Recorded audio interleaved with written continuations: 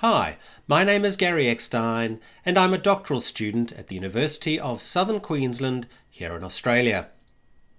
I'm going to go through today how to structure or set up EndNote to support your systematic reviews if you're using Prisma.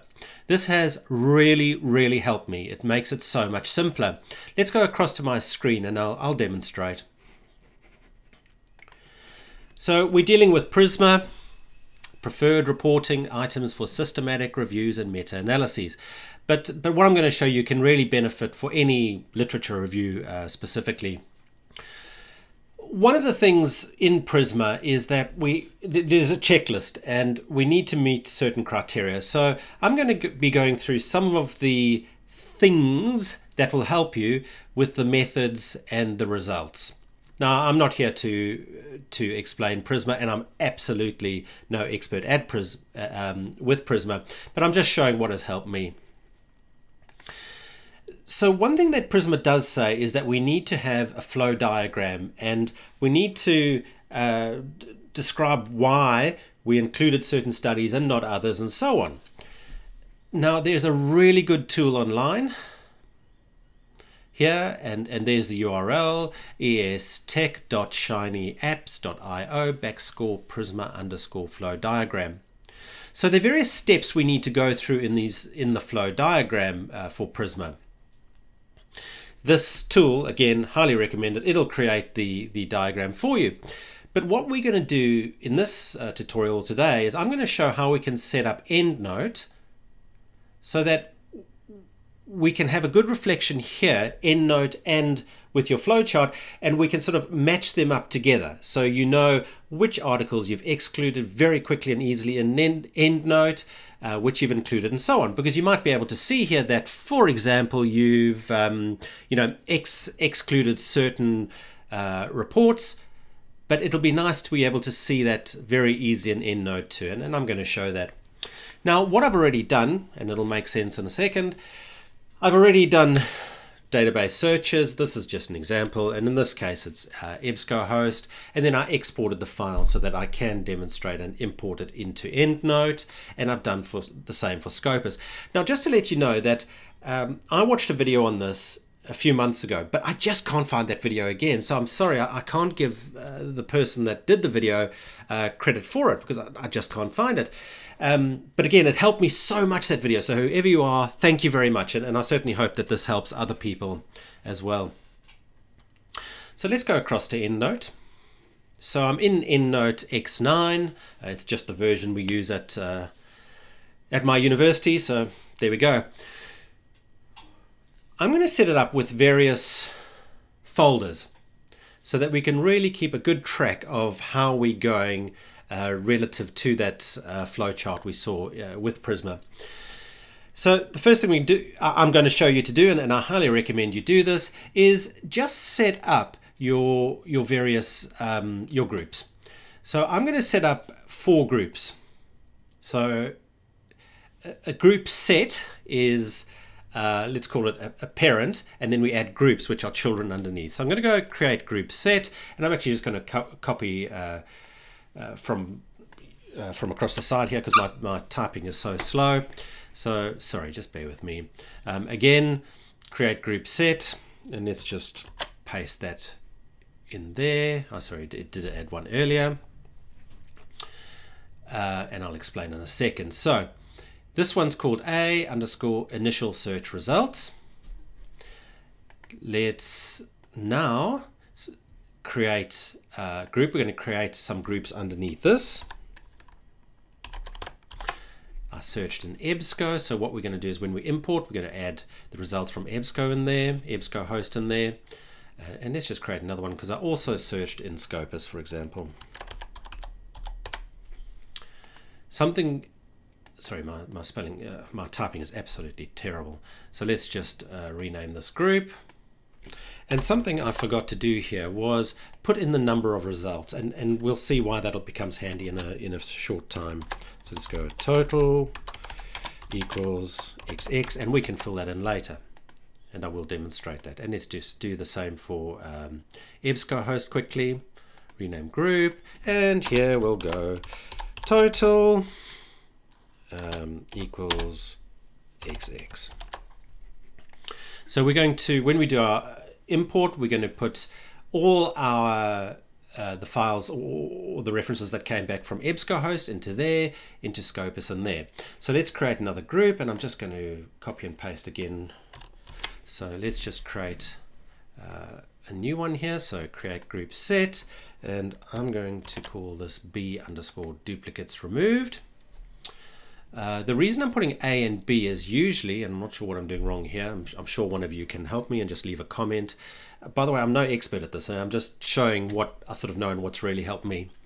A and B, just so that it shows in the sort of correct order according to Prisma or according to that that flow chart. So let's just go back to it. So records identified from databases. So I've named my databases, EBSCOhost, Scopus. Then we removed some records, so that's what we're doing now. So let's go back into EndNote, and here we're going to, I'm just going to copy and paste again, and we're just going to create a new group here, and then two more smart groups.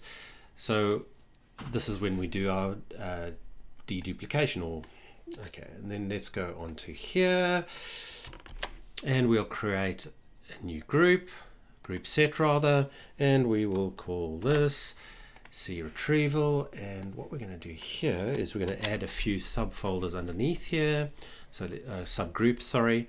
So create group, and let's just call this one exclude. We're going to go to create group, and we're going to call this one include, and I will explain it all just in a short while. And last but not least, let's create one called, so create group, and we'll call this undecided.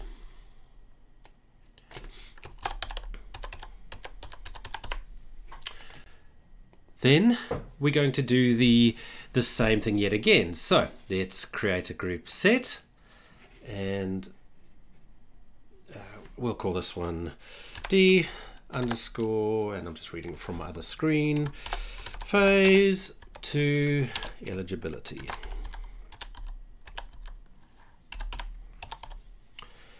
And we're going to add this, spelling is wrong there, and we're going to add the same things as under C. So let's create a group, and we'll call this exclude. We'll create group, and we'll call this include.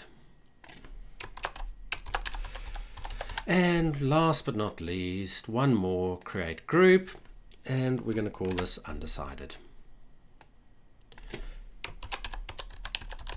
So let me explain what we're doing here.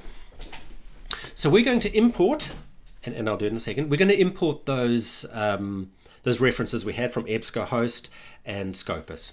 What I'm then going to do is I'm going to put those references I imported from EBSCOhost into that group there, the ones from Scopus and there. What I'll then do is I'll just number them, just so that I have a permanent record of how many I imported. So if I import from EBSCOhost 20, for example, I'll just change the label here to 20, because the problem is if we by mistake move, delete or move some of our references out, it'll change that number. So we don't know what our original is then. So then once we've done that, what we'll do is we will copy all the references from both EBSCOhost and Scopus into duplicates removed. We'll remove the duplicates. Then we will rename this. Let me just expand that. We will, rename it and just put the total number in there again. So how many remained, or how many did we remove, whatever you want to do. Then we go on to the next phase and so on. So let me demonstrate. So let's import our references now. So we reference by going to File, Import, File, and I'll click Choose. And I've got my two files. The one was from Scopus and it's named as such, and one from EBSCOhost. So let's do the Scopus first. So I'll click Open, click Import, and there all my files are imported from Scopus. So what I'm going to do now is I'm going to, sorry, it's just going to flash a bit because it's trying to find the attached PDFs, but just ignore that.